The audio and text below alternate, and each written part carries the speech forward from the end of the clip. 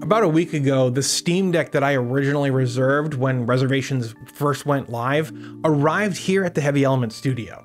Emily and I posted a video about getting it, and you can watch that short over on our second channel. Hey. I got a present for you. You want a knife? Yes, well, I don't know really how to use it, but... Your games are going places. Hell yeah, they're going to Thetis, which is from Dragon Age. But immediately, I started noticing little differences between our new Steam Deck and the one that we've been playing for months.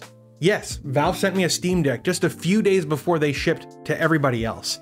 It's something that I'm exceptionally grateful for. And because of that, I got my firsthand look at day one hardware. It has had its ups and downs, and I've been, let's be honest, relatively obsessed with comparing the two decks and seeing how they stack up, looking for every minute difference between them. And yeah, that's what this video is gonna be. The tiny, barely perceptible differences in the hardware from day one to today. And kudos to Valve. I mean, their attention to detail here has been commendable, making slight alterations and tiny adjustments that contribute to the overall experience. And I think it's worth pointing out that Valve sent me this Steam Deck for free, and they told me to keep it. And yet, when the time came, I decided to spend my hard-earned money to buy the Steam Deck that I reserved. That's my comprehensive review. I loved the Steam Deck so much that I bought it, even though I already had one. All that being the case, I thought that it would be informative to take a look at the slight hardware differences between day one and Q3 hardware, so let's jump into it. The first thing that I noticed immediately after taking it out of the case is that the Q3 deck is slightly lighter than the day one deck. And when I weigh the two units, the OG Steam Deck is actually 0.2 ounces heavier than the Q3. And yes, I took the SD card out of both of them. So I tweeted at Lawrence Yang about this, asking why my new one was lighter than the old one. And we'll discuss why the OG deck is a little bit heavier later on in the video. But before we get to that though, we should talk about the other differences that I've noticed. And actually, the very next thing that I found was that my new deck had a more distinct texture to the chassis. Now it's hard to capture on camera, but the difference is noticeable when you're holding it in the hand. It's grippier and it provides a more solid hold to the unit. So it might go without saying that I much prefer the deck's new texture. And before people head into the comments to say that, oh, the day one deck has been worn out from too much use, no, it really hasn't.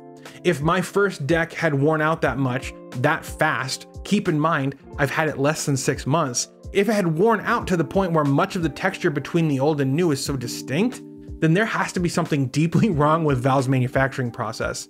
Furthermore, I know that it's not that the deck is worn out, because my first deck has a uniform feel across its entire chassis, and the same is true for my Q3 deck. What's interesting though, is that the trackpads have more texture as well.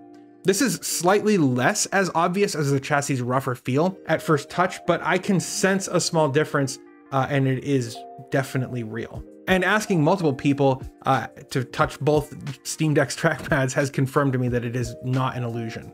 But before we go any further, let me ask you a question. Are you enjoying videos like this? Do you believe in the work that I'm doing? Why not like that smash button and tickle that subscribe button so you can stay up to date with all the awesome stuff we're doing here on the channel. We're trying to hit 100,000 subscribers by the end of the summer, and I think with your help, we can do it. And thanks. Another important improvement that I found is that the original Steam Deck's thumbsticks quickly and kind of grossly accumulated thumbprints, or maybe dead skin. I'm not exactly sure, and I'm not the only one who this has happened to either. I've seen other people over on the Steam Deck subreddit that have had this same issue. And it also happened like right away. Like as soon as I started touching and using the thumbsticks, I was leaving prints behind. My Q3 Steam Deck's thumbsticks are not collecting thumbprints nearly as badly as the OG Deck's thumbsticks are. Next up, let's talk about the fact that my Q3 Steam Deck has a much better fan. I can play many of my favorite games without the fan even needing to turn on while playing, while on the old one, it always wants to be kinda on in the background. Keep in mind both devices have the same software versions running on it. And speaking of the fans, my OG Steam Deck has a Delta fan. It's quite loud, and now that I have the Q3 deck to compare it to, it does have a higher pitch sort of whine to it.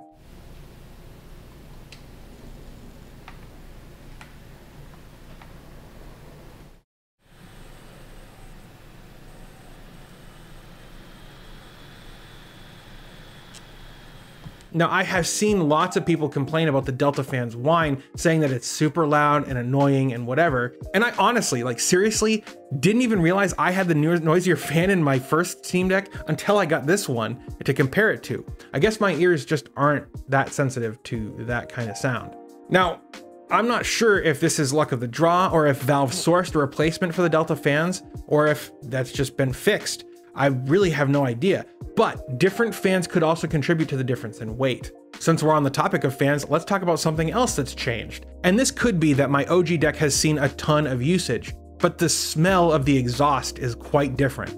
Not bad in any way, just different. My OG Steam Deck smells kind of like a Best Buy, and my Q3 Steam Deck smells more like a furniture store.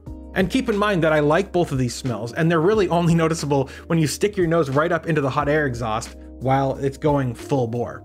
Anyway, there'll be a link to a poll down below if you guys think I'm weird for sniffing my Steam Deck's exhaust slot.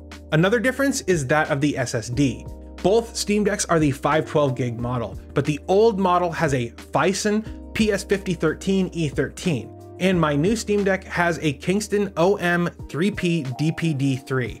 I'm not quite sure if the new Steam Deck has the quote-unquote downgraded SSD or not.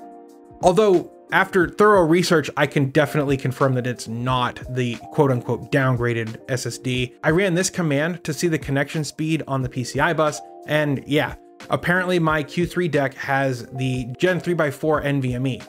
Cool. Finally, I think the biggest improvement has to be the Steam Deck and quick access buttons. On the original Steam Deck, these buttons are absolutely miserable, to the point where I have called them the Steam Deck's biggest hardware flaw, much to the chagrin of many commenters who say the Delta fan was its biggest flaw.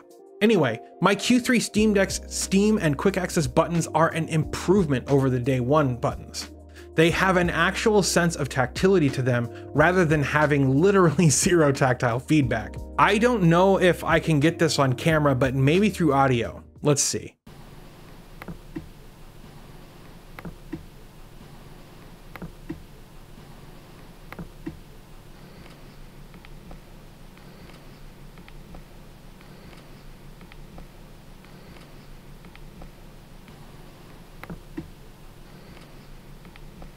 Though they could still use a substantial upgrade, what we have here are definitely better than what shipped on launch day.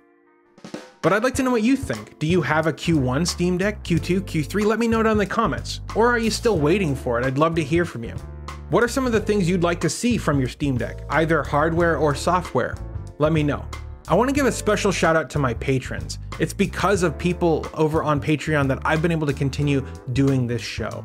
If you believe in the work that I'm doing and you want to help this show grow, use the links below to pledge your monthly support over on Patreon or become a YouTube member. And thank you. I think that's going to do it for now though. Don't forget to like that smash button and caress that subscribe button to stay up to date with all the cool stuff that we're doing here on the channel. I hope you all have a blessed day, and I'll see you next time.